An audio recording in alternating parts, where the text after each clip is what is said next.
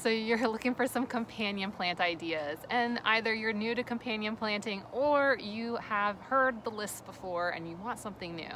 Well, you're in luck, because today what we're going to go over is 5 unexpected companion plant ideas for your vegetable garden.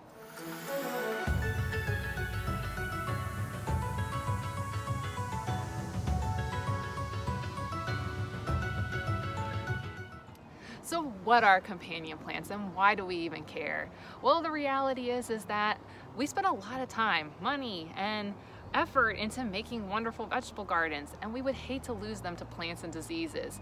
And not only that, we want to get the most out of our vegetable gardens, right? We don't want just one tomato, we want lots of tomatoes. And that's really what companion planting is about. I mean, at its simplest terms, it's really just saying, let's have a polyculture, a mixture of plants, right? But some people take it and they want to organize it into these lovely little pairings, you know, like soulmates that were always meant to be. The tomato with the basil, the marigold with the eggplants, the carrot with the lettuce. And while some say that these have really good connections that can really increase your harvest and have lots of other benefits, some say this doesn't work at all. So at the end of the day, no matter what pairing or types of plants you're going to get, it's really going to do 5 different things. It's going to bring in the good insects, you know, your bees, your butterflies, your moths, to help pollinate the plants. It's going to bring in those predatory insects like your wasps and your ladybugs. It's number 3, going to help bring in things like birds to help eat up the bad bugs that we don't want to have. Number 4 is going to give homes to all the bugs that we like. And number 5, it's going to help shelter the plants from the weather or the elements that may take them out. So I'm going to cover 5 different plants that you should be considering for that vegetable garden. So our first companion plant is going to hit that first thing that companion plants do. We want to bring in the pollinators. We want the butterflies. We want the bees. And something that does a really good job at that is Biden's Alba. Here in Florida, Biden's Alba is the 3rd most common source of nectar and pollen for our pollinators. And it's really critical in our state for the winter months, because while a lot of plants are kind of going into the storing energy mode, this plant puts out lots and lots of flowers. So when you have something like your winter vegetable garden or even your early spring vegetable garden, this will be one of the few things that's actually flowering. And bees like it, butterflies like it, and it's edible. That's right, you can eat things like the flowers or the young leaves, or even the older leaves can be put in things like stews. So it has a dual benefit.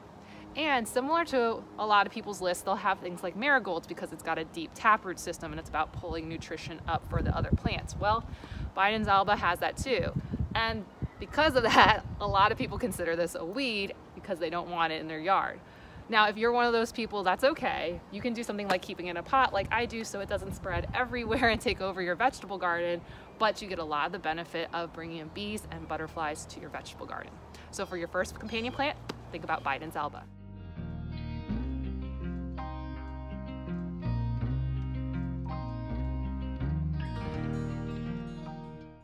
So number 2, when it comes to companion planting, well, we want to think about how we bring in those predatory insects. You know, the ones that are going to eat the bugs that we don't want in there, like aphids and mealybugs and scale bugs.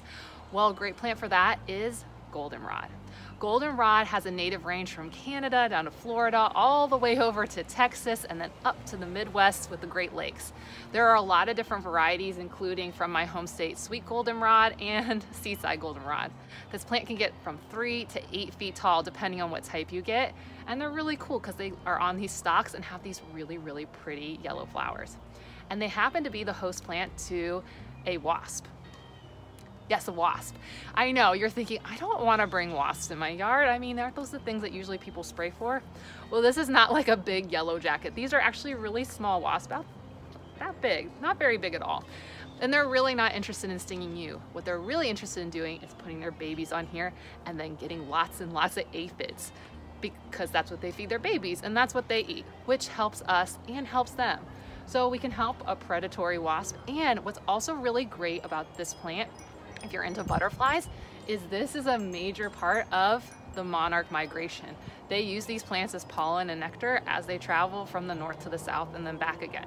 So you can have predatory wasps, you can also help the monarchs, and you have a great companion plant for your vegetable garden.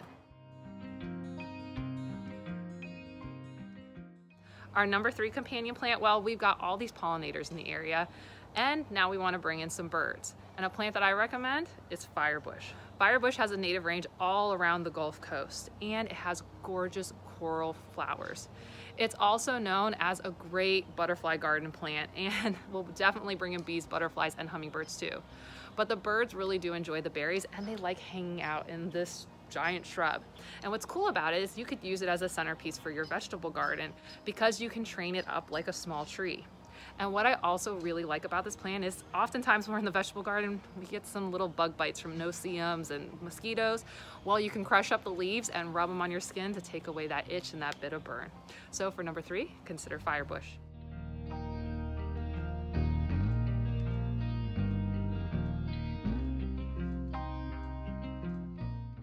Now, when it comes to our 4th plant, well, you want the bees, like lots of bees. And maybe you're not really looking to bring in butterflies and moths that might have some caterpillars that are eating your vegetables. So the number 4 companion plant is gonna be Beesbalm. Spotted beesbalm or dotted horsemint is a great plant for bringing lots of bees, but isn't as interesting for the butterflies. This plant can be used as an herb substitute for things like oregano, or it can also have like a little bit of a minty flavor to it. So it has the benefit of being able to be used for teas or herbs, and is gonna bring in lots of bees. It has a white to pinkish purple color, which is really, really pretty, and can be used on the perimeters of your vegetable garden. So when it comes to thinking about another companion plant, think about spotted beesbalm.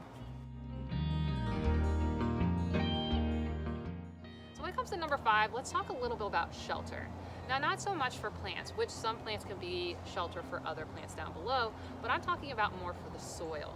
See, one of the challenges in vegetable gardens is that you have like a lot of space between your new plants and even established plants like your beans going up a trellis, which means that you can have 2 problems. One, in places like here in the subtropics of Florida, is that we're gonna lose a lot of water out of the soil, and it can happen pretty quick, which means our plants are gonna be really thirsty.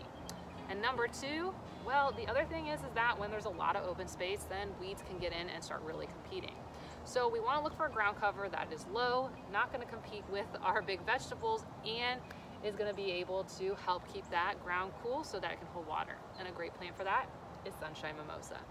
This is a beloved ground cover in the state of Florida because it's also known as the powder puff plant.